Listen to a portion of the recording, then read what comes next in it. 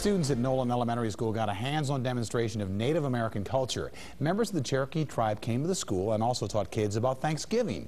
WDEF News Source Chief Photographer David Moore has another example of what's right with our schools. Did I go to the stove and cook? What did I have to do to cook the food? Today we had a group come out and do some Cherokee demonstrations for us. And we started outside with different hands-on stations. They got to try some Cherokee food. This is a very simple recipe. It's very good.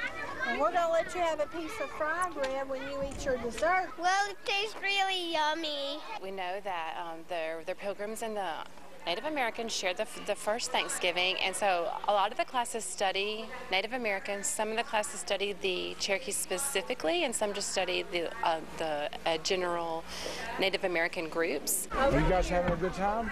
Yes. All they know is what they've read in books. They've not experienced the real people. We made all our own things. We didn't have anybody do it for us.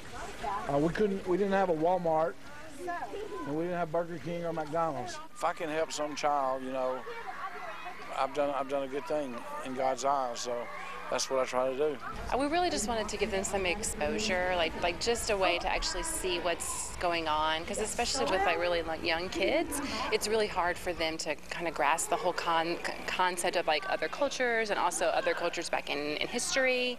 And so we can give them just a little bit of hands-on and visual, where they can actually see it and then they will be able to remember it better. Good job there, Nolan Elementary. Hey, if you've got an idea for a story, go to our website, WDEF.com. Look for the icon that says What's Right with Our Schools, and you'll find a link to post your story idea.